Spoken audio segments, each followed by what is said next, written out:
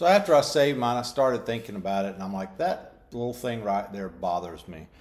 If you have something like that, I'm going to show you how you can fix it. I mean, there are several ways, but I'm going to show you an easy way.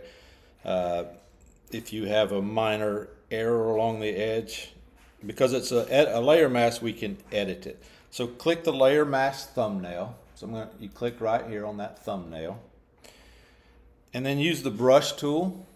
So I'm going to click on the brush tool, and I'm going to do black.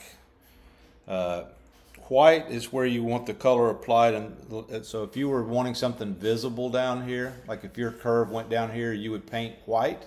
If you want to get rid of like this right here, I'm going to have it black. All right, so then I've got my little brush, and I'm just going to simply drag it right across there. Look at there. Doesn't that look much better? So remember, if it were something in here, you would use white. If it's something on the outside, you would use black. All right, so we've used the pen tool to quickly and precisely draw a path that traces the outline of an object in an image, which was the orange that now looks like a lemon. And you converted the path into a selection and used that selection to create a layer mask that isolates the subject when applying an adjustment layer.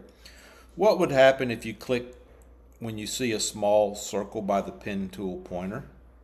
Remember when we were drawing the path around this and we got over here to A and it turned to that little circle?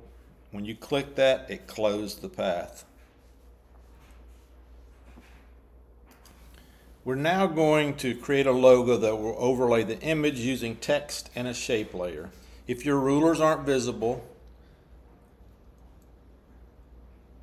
mine are, but if yours aren't, if you'll click View and then Rulers, and if yours is not on inches, if you'll right click on the ruler and select inches, because we're creating a postcard, so that would be an appropriate unit of measure for print. So in the Layers panel, make sure the Hue Saturation Adjustment level is selected so that the layer we're about to create will be above it. Select the Horizontal Type Tool, and then do the following. Choose a bold or heavy typeface. I'm going to use Arial Bold. You can choose something different if you so desire. We want the text, the type point to be 55, and then we want it right aligned. There's left, middle, right, because we're going to add a graphic element to the left of the text. Click the color swatch and select the text. We want our text to be white. Click OK. Drag the horizontal type tool to create a text layer across the bottom, inset about ½ inch away from the sides and bottom. So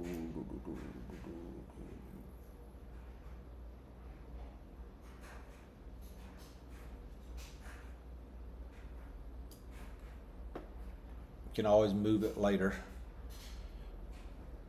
Type Citrus Lane Farms.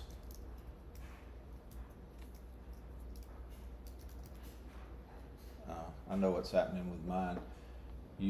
Mine's on all caps. Yours shouldn't be right now. It's going to be in a little bit.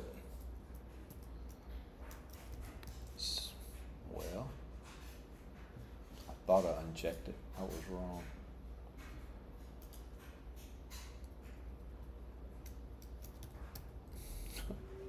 Oh, I know what's happening. Let's do this. Let's start over. Now,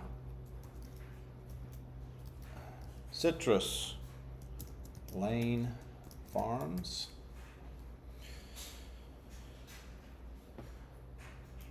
And check to commit. Leave the text layer selected in the Layers panel. The font looks better with tighter letter spacing. So with that text selected, we are going to go up here.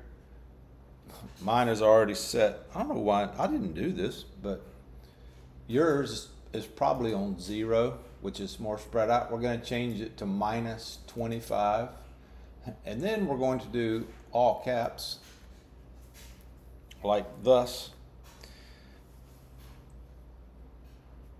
If needed, use the move tool to reposition it so it looks better relative to the bottom and right sides. So you click on this and you can drag it to get it however you want it.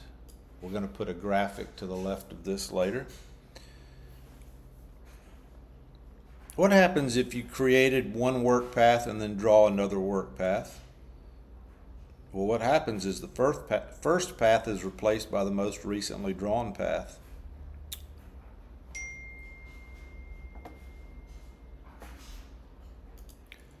We are now going to add a preset shape. When you need a shape such as a symbol or an object, one place you can turn to is the Shapes panel, which contains a wide selection of pre-made graphics.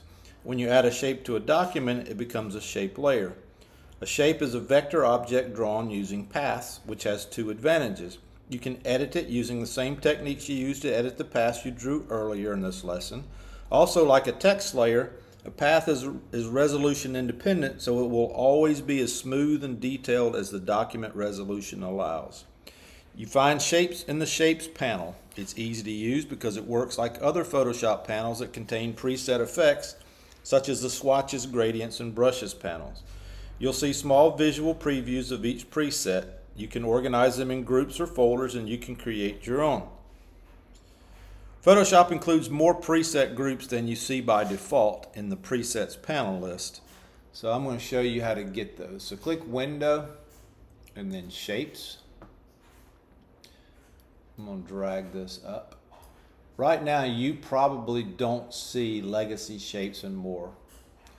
What you would need to do, if you'll click these three little lines right here and then click Legacy Shapes and More, that will add this. When you add Legacy Shapes and I've done it twice now. Let me delete this one.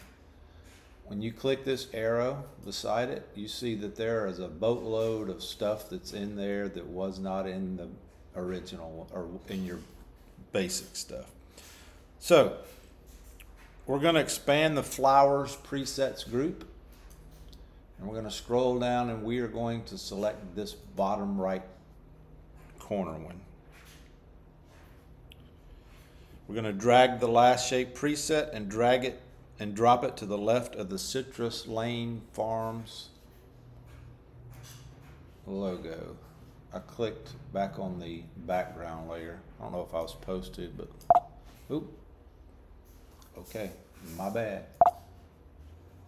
Don't click on the background because it's locked. We can't do anything. So click on the text layer.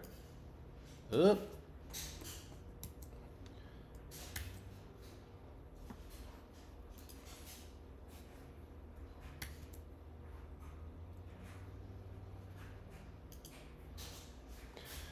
All right, let's try this again.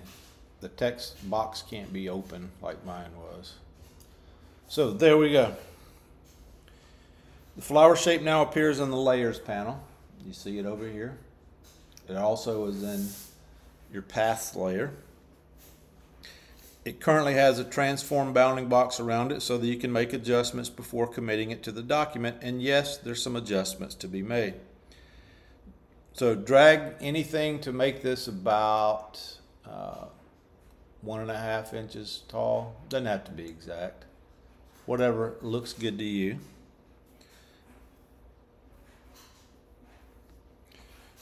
Drag it to position between the left edge of the document.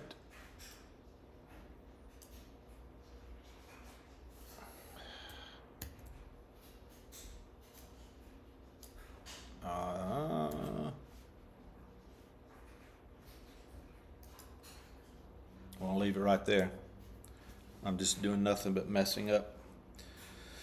Click the Commit Transform button or press Enter or Return. I pressed Return already, so the bounding box disappears.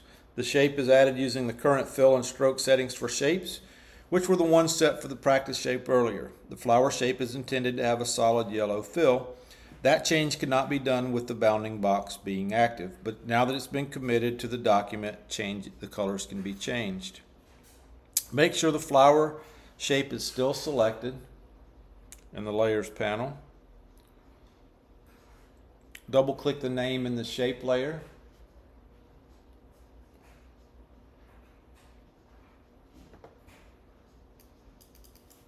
type flower.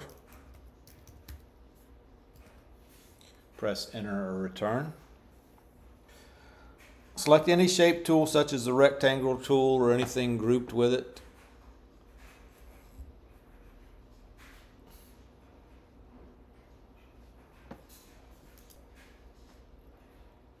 Any of these.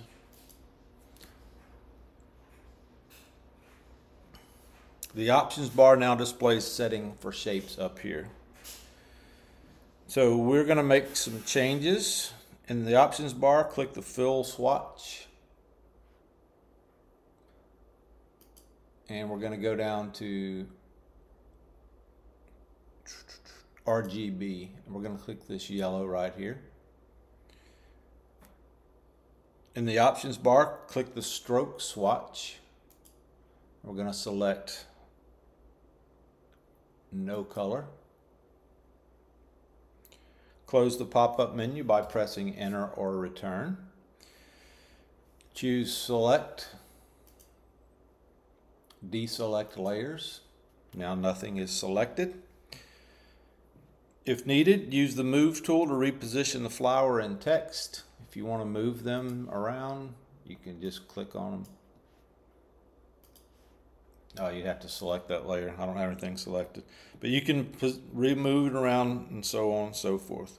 You've combined an image, a color adjustment layer masked with the help of the path you draw by hand, a pre-made shape, and a text layer.